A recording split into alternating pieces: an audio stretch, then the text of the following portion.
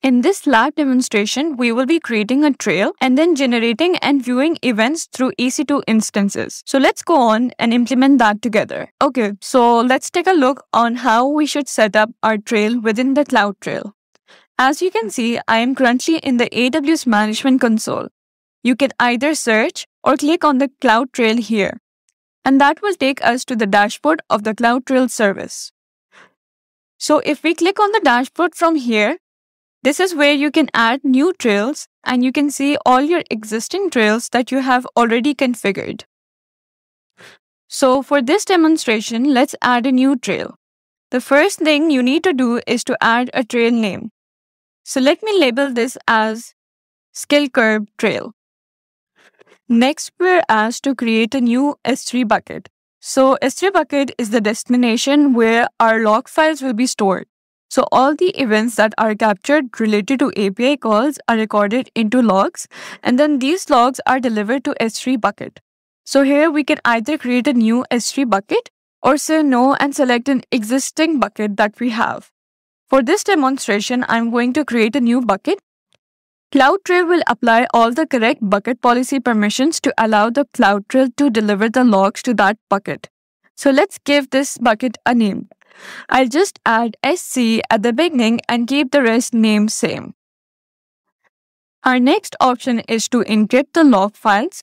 By default, CloudTrail logs are stored on S3 with the server-side encryption, so it's automatically encrypted. However, if you want to add an additional layer of the encryption, you can say yes and select the use of KMS, which is the key management service. But for this demonstration, we will leave that as no. We will uncheck the log file validation as well, and now scroll down and click on Next. We will leave the default settings as is and click on Create Trail. And that's it. So to create your trail, it is just few options and configuration details that you need. So now I have selected all those and I'm going to click on Create. And there, you can see Skill Curve Trail. And we have specified that it was all regions, gave it a bucket name. We haven't associated any CloudWatch logs yet. And logging status is still on.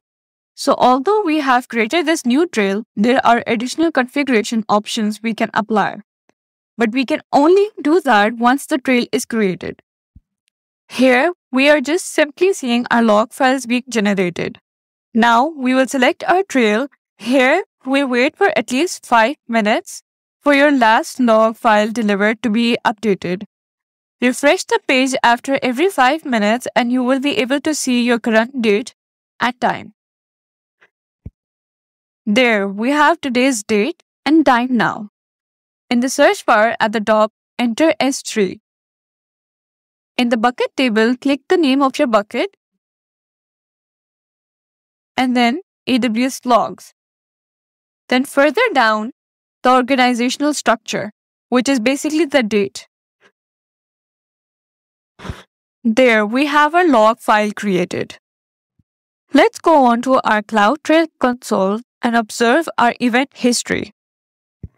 Here, we can see our CloudTrail was created. We can go on and observe what is inside of this event, like the name of the trail, the bucket name, and the event source, etc. If we go back to our event history, we can view our other events here. Now let's go on and create an EC2 instance. Click on the search bar and type EC2. Click on Launch Instance. Here, select the first AMI. Next, leave the instance type to be default and click on Next. Leave the default settings as is and click on Next. We don't need to add any storage here because we are just creating a simple EC2 instance. So now click on Review and Launch. Click on Launch and for the key pair, from the drop-down menu, select Proceed without a key pair. And check the acknowledgements box. Now launch the instance and wait for some time. We have created our EC2 instance. Click on View Instance and wait for a while until the instance type is in the running stage. You can now see our instance state is running. Now go back to CloudTrail. We need to see our event history, if it has captured our event or not. It will take a few seconds to create a log file, so just wait for 5 minutes and keep refreshing your page. There, we can see our event as run instances. And that is how you can create your first trail and generate events, which is then viewed in the CloudTrail.